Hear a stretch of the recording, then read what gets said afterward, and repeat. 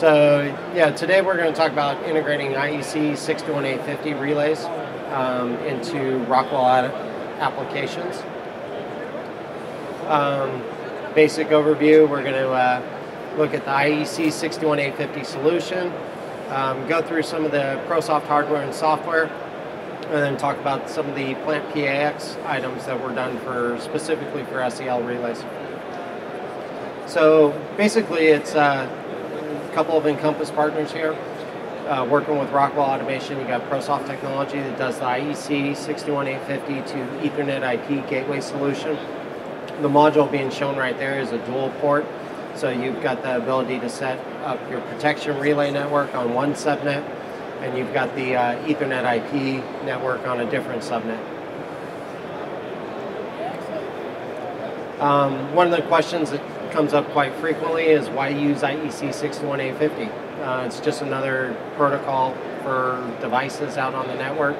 We've already got several different protocols that are used in the relay and protection networks, Modbus, DMP, and one of the big things that comes up with this is the addressing.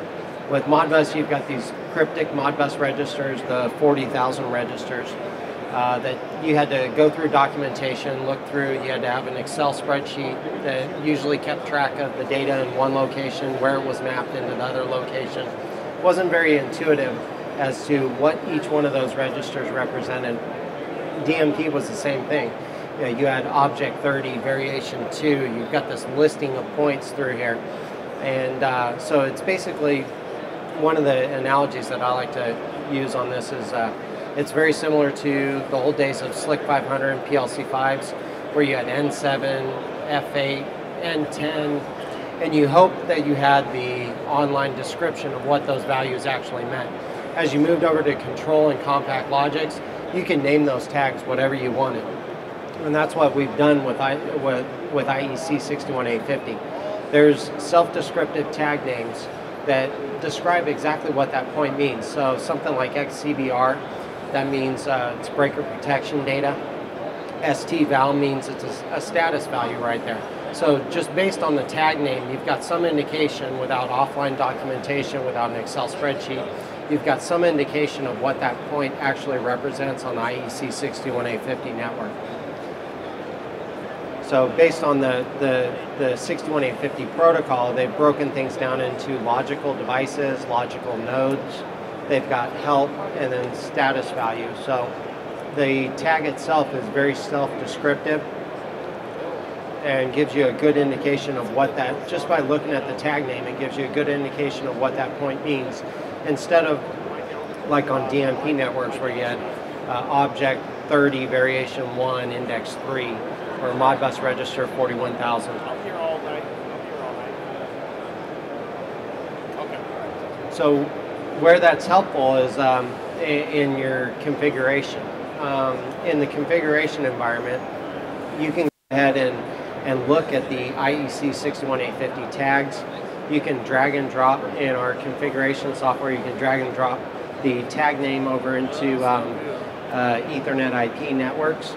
And it's a visual configuration software that allows for all of your configuration of the 61850 module. But one of the best parts of the features about this is those same tag names that you're configuring on a 61850 network can actually be automatically imported in, or automatically generated and imported into RSLogix 5000. So what we do is we go ahead, we take the IEC 61850 tag name, and then we go ahead and generate a custom add-on instruction based on the data that you're mapping from that protection relay network, and we build all the controller tags for you.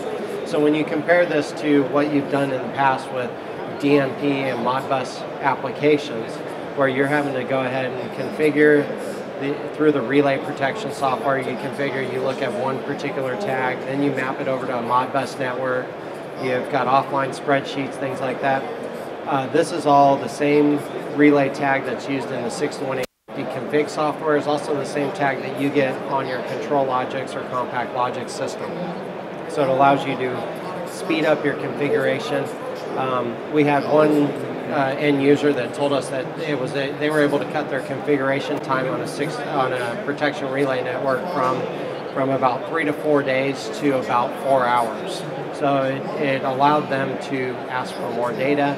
It allowed them to greatly ease their configuration. Another thing is, this is just showing the example of the 61850 configuration within the SEL environment. So as you can see, your configuration software used to configure your protection network is using the same tag as what's being used in your control logics and compact logic system. So you've got some consistency between two different configuration or two different software packages. Now the other thing is this same relay configuration, the tag name is all the way brought up to the PLC. So like I said, no cryptic object numbers and indexes. The only thing that we have to do, and this is just because of in 61850 world they use special symbols like the $sign. We had to replace the $sign with an underscore. So that's the only difference between your two tags that get configured right there. And the same data naming convention, we're talking specifically about what we've done with SEL relays here, but that same data naming convention is because the 61850 protocol is also common to different vendors out there. So if you've got a breaker protection relay, whether it's from Siemens, SEL, Schneider, it's also going to have the same naming convention just based on the function of that relay itself. The gateway product that we provide can go out and pull numerous 61850 relays and go ahead and push that data up to an Ethernet IP network. Again, as we talked about, it works with several different device vendors of 61850 and provides fast data communication between 61850 network and Ethernet IP network.